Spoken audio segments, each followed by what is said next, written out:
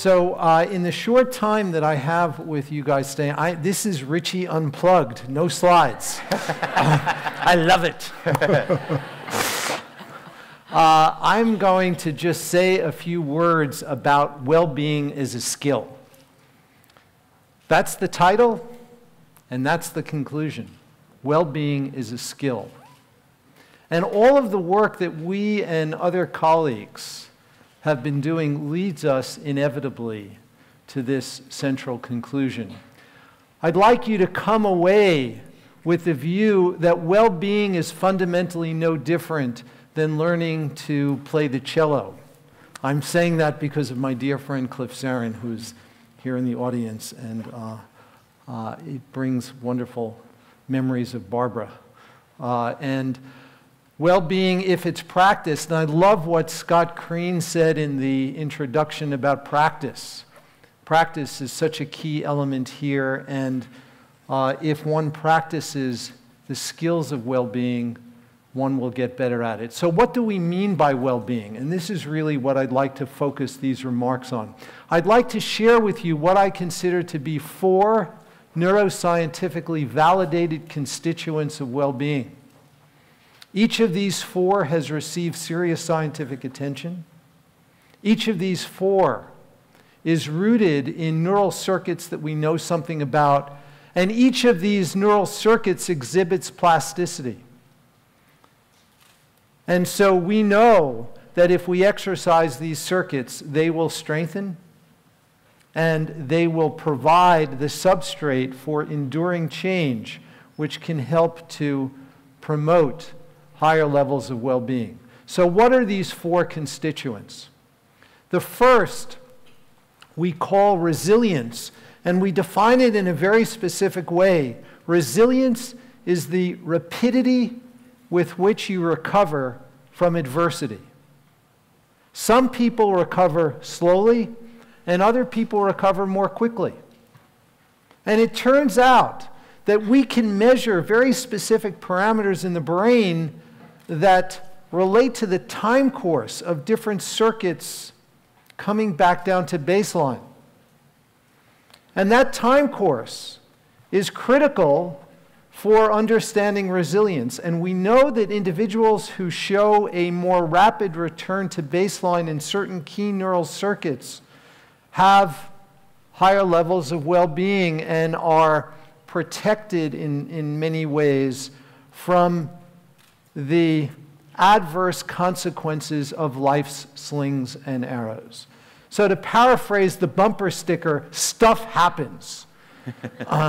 And we cannot buffer ourselves from that stuff, but it really is about how we recover from that adversity. And resilience is a key attribute that is specifically focused on this parameter of recovery.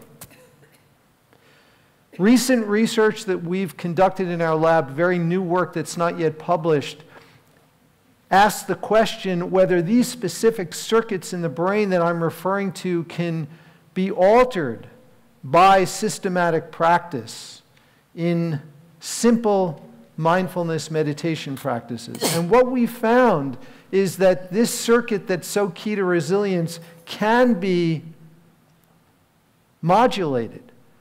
However, this is a circuit that turns out to need several thousand hours of practice before you see real change in this circuitry. So unlike other constituents, which I'll talk about, from the data that we have, it's going to take a while before resilience is actually impacted. So it's at about 6,000 or 7,000 hours of practice cumulatively that we begin to see modulations of resilience.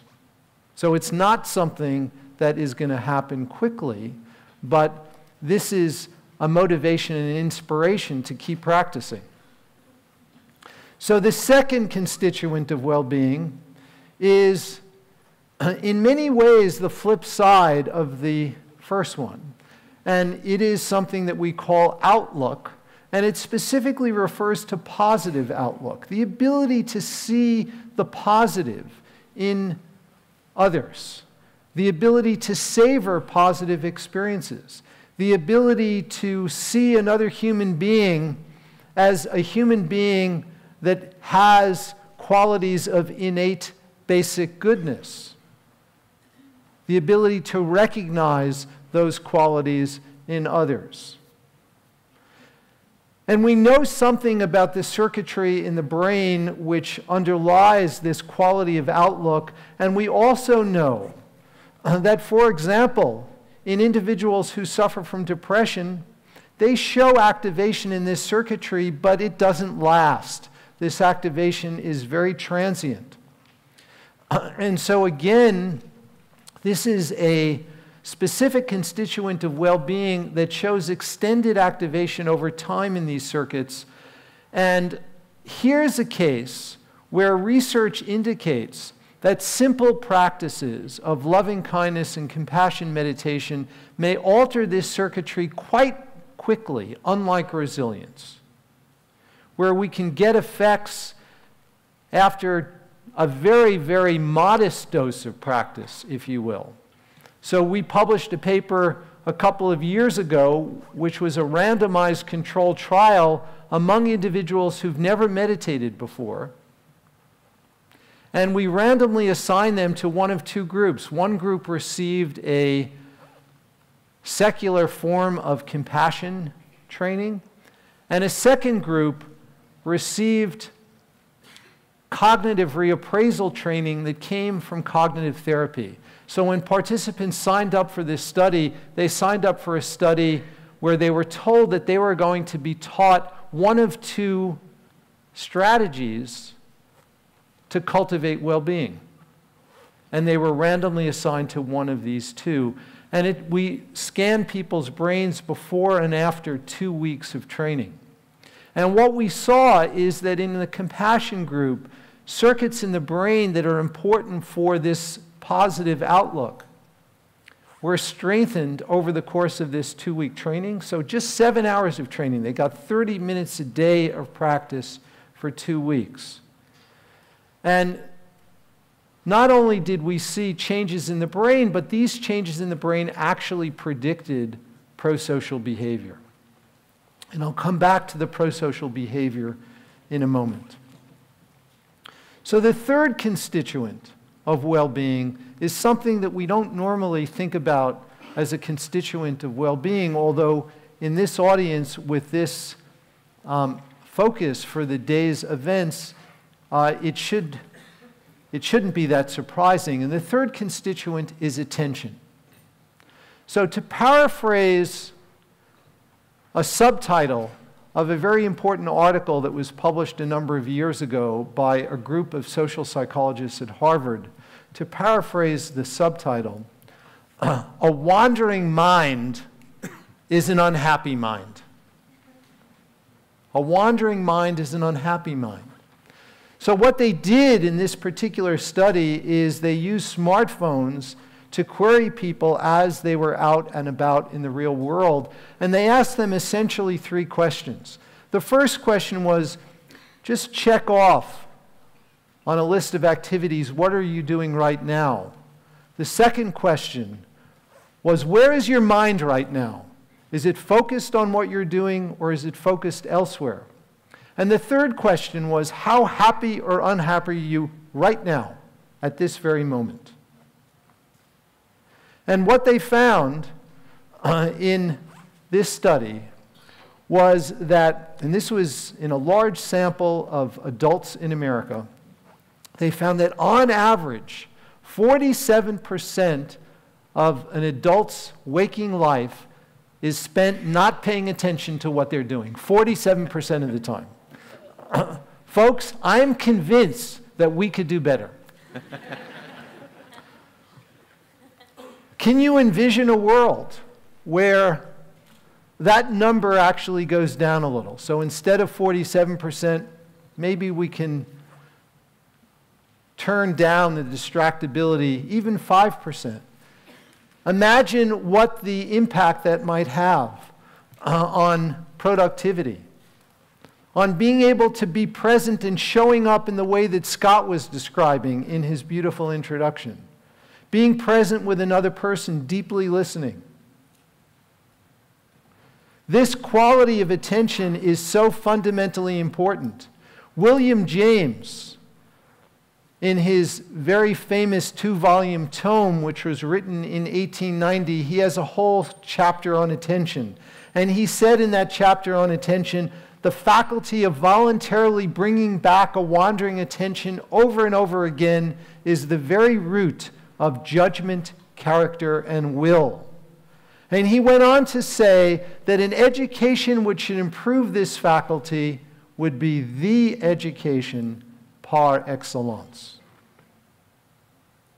And then the next sentence in the book is, but it is easier to define this ideal than to give practical directions for bringing it about. I think if William James had more contact with the contemplative traditions, he would have instantaneously seen these as vehicles for educating attention.